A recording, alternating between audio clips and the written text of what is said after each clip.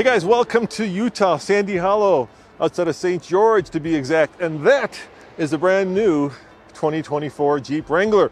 And in this video, we are going to take it off-road because, well, why wouldn't you? Now, I had a choice of all the different Wranglers for 2024, starting with kind of the base sport at around $34,000. But of course, I chose the 392 because, you know, who doesn't love 470 horsepower and 470 pound-foot of torque, a big old V8. Now, for 2024, it may look the same, but it's not. There are a lot of differences, starting with, come on up here. First time ever, you can get a built-in Warn winch from the factory. 8,000 pounds of Warn towing goodness. Now, the 392 comes standard on 35s with a 1.5-inch lift to give you better breakover, approach, departure angles.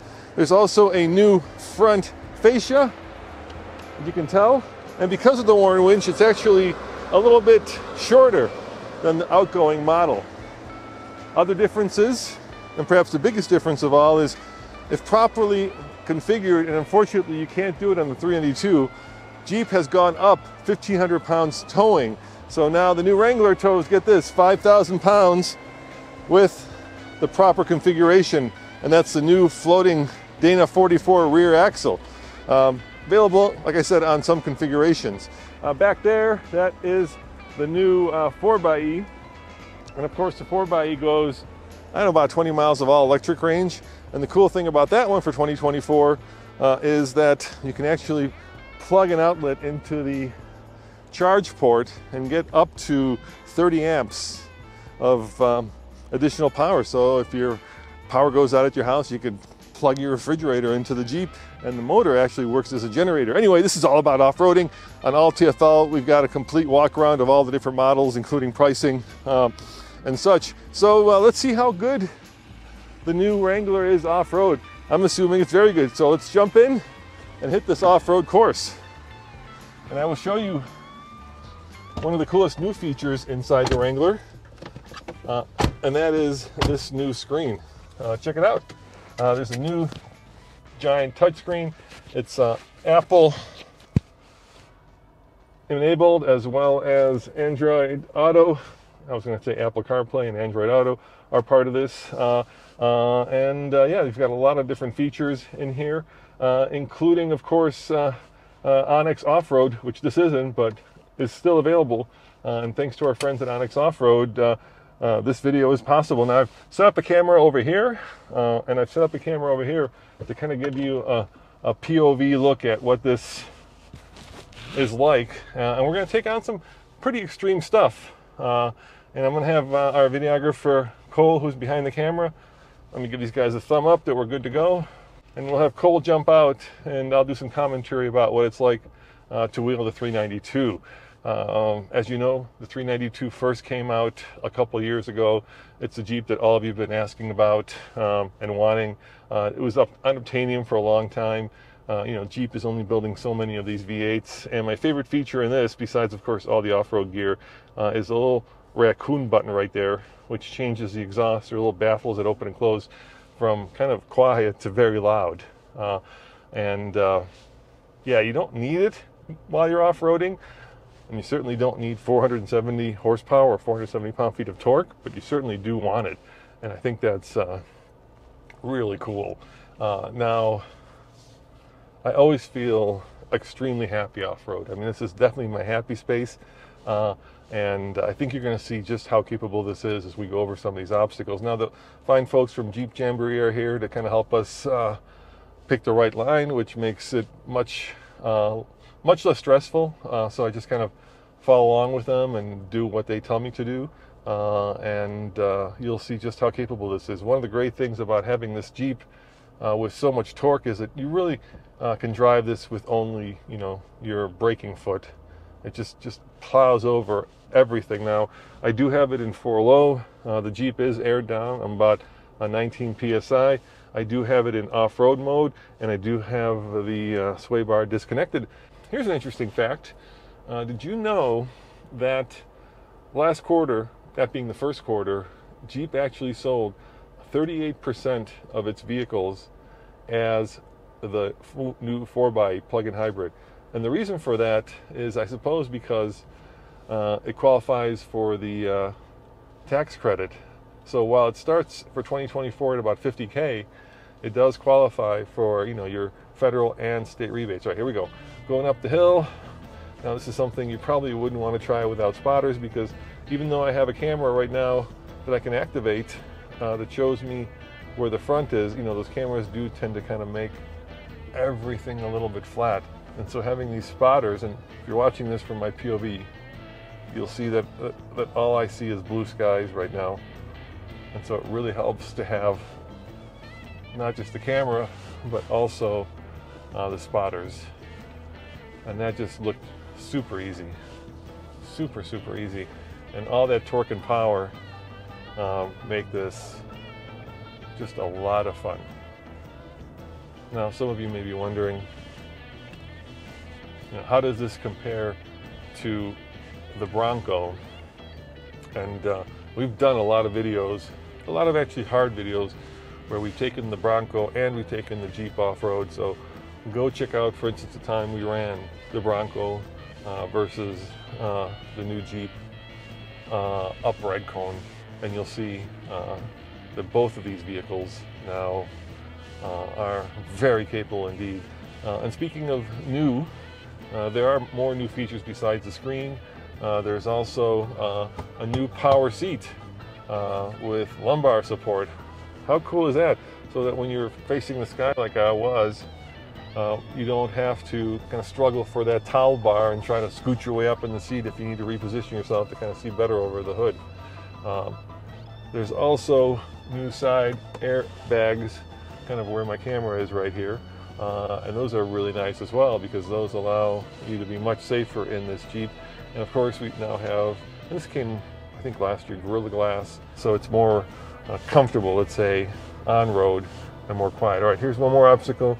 This one is another little bit of a rock climb that I think is a great example of this thing's off-road ability.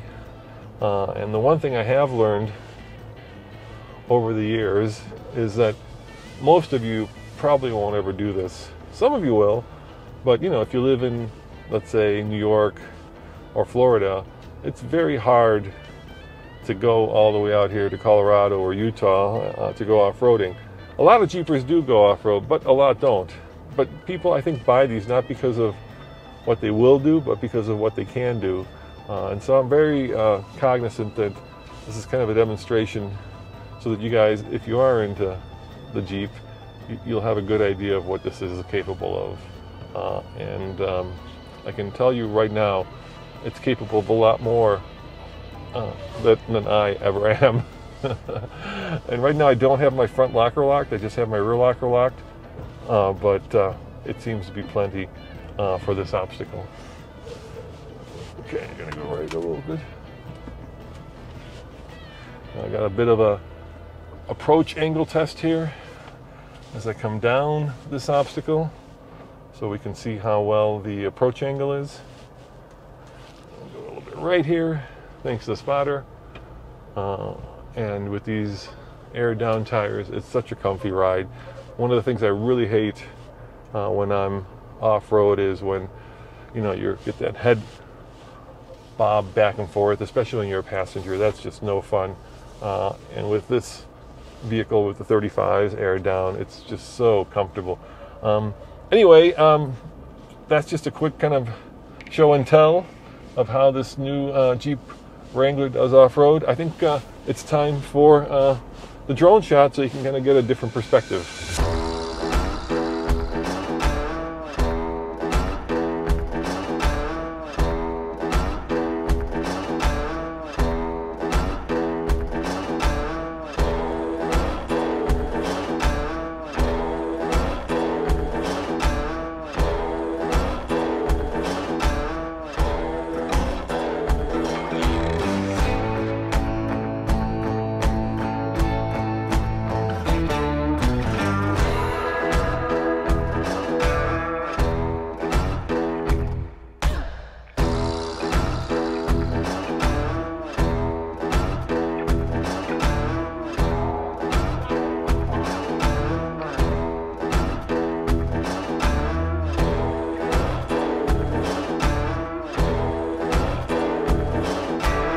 So that was a little drone demo of the new 8,000-pound Warn winch. Cost about, depending if you get it integrated, it can be between $2,000 and $3,000 from the factory, which is really cool, because what that means is they've crash tested the Jeep, and you've got, you know, all the safety measures that you would have in a regular from the factory Wrangler, instead of, you know, one that you add afterwards. Now, if you guys are big Jeep fans, you'll know that the 35s used to come in the Extreme Recon package, but now it comes standard on the 392. And this one has, you know, the one-touch roof that opens up. And I think those used to be a $4,000 or $5,000 option, and it may come, and you can check me on this, standard on this Jeep as well. So for $90K, you're paying a lot, but, you know, you're getting a lot. Come on in with me, I want to show you some more things on the inside. Like I was talking about before, you get the front-facing camera and, of course, the rear-facing camera. And, you know, we have a Tesla, a long-term Tesla. And I got to tell you, those cameras are potatoes compared to this. I don't understand why manufacturers sometimes decide to install very low-res cameras, but this one, very high-res, very easy to use. And best of all, check this out. It's got a little squirty! So you can squirt water on it. So when you're on the trail, and I know all you East Coast guys, and actually at the ranch as well, are doing some mudding, you can actually clean out the camera without ever having to get out of the Jeep, which is handy because sometimes it's hard to get out of the Jeep, especially when you're midway through an obstacle. Now, some things have stayed the same, and that is, of course, your traditional automatic with 4-high auto, part-time 4-wheel drive, neutral and 4-low. I'm in 4-low. They have added different off-road modes for 2024. So there's a sand mode, I believe. There's a rock crawl mode, and then of course here you've got your rear locker and your front and rear locker. The downside to engaging the front rear locker is that it makes it hard to steer. And quite frankly, when you air down this much, you probably don't need it. Let me show you this one-touch roof. Really nice. It basically opens up the Wrangler without having to go and take off the panels, which, you know, is not a terribly hard thing to do, but certainly not as easy as pushing a button. And then, like I was saying over here, you can see that there's now airbags integrated into the sports bar. And Jeep does call it a sports bar on purpose because it is not a roll bar. So nevertheless, when you're doing these obstacles, there is a bar here, but it is a sports bar. So don't roll your Jeep unless you've actually put in an integrated roll bar. The thing that I also love about the 392, of course, are those 4 exhausts coming out the back. And I'll show you those at the end of this video because I don't want to be obnoxious on the trail, but man, they are fun when they are baffle-free. And you can hear this thing coming from a mile away. So if we were doing some sand running, I would open those up and just have the sand flying off the tires. That's such a cool thing out here in Sandy Hollow in St. George, or just outside of St. George. Whoa, there we go. And there goes all the gear. Oop, didn't crush the drone. That would be bad. All right, one last obstacle, guys. We'll roll the POV cameras again. And you can see what it's like to go up a very steep hill. And sometimes the camera tends to flatten things out, which is unfortunate because they are far from flat. All right, here we go. I've got the POV camera running so you can kind of see my perspective. And as you can tell, it's a lot of blue sky. I also have my front camera going, and it really helps to have a spotter, but you know, this is straight up. And I can't tell you how much fun and how much butt clenching I'm doing right now. So a lot of fun and a lot of butt clenching because you feel like you're going to roll, but you're not. The center of gravity on this Jeep is pretty low, so it does things that your brain says it shouldn't do. And with the 35s, which are, you know, today's 33s, back in the day, 35s were enormous tires. Now, of course, 40s are enormous, but I'm sure those are coming at some point from the factory if we can get past the EPA problem.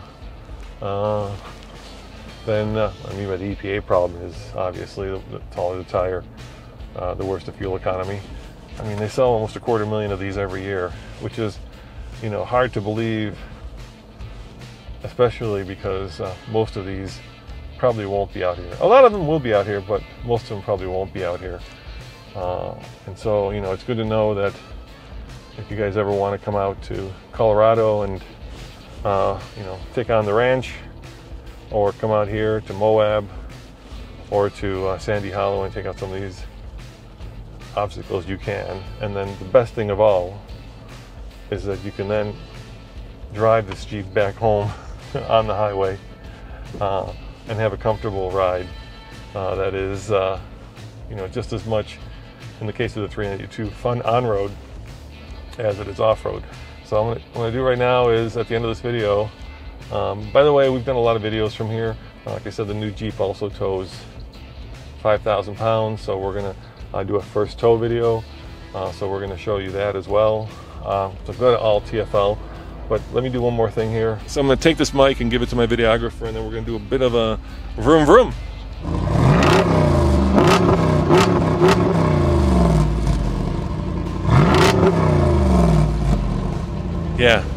Yeah, that's smiles per mile. A lot. Anyway, guys, thanks for watching. Appreciate you spending this time with me driving a new 2024 Wrangler. I'll see you next time, and if you want to know more about this vehicle, including a complete model walk around and how it tows, head on over to alltfl.com. I'll see you guys next time. Ciao.